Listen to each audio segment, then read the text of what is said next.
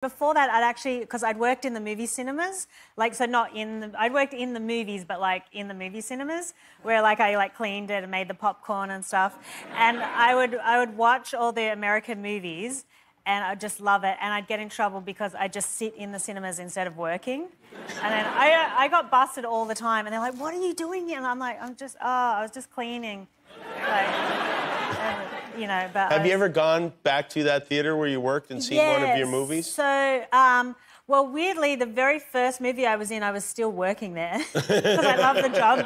You got like a lot of free popcorn and soda, so I loved it there. And I was holding out the trash bag as people were exiting, and they were like, "Weren't you in that movie?" And I'm like, "Yeah."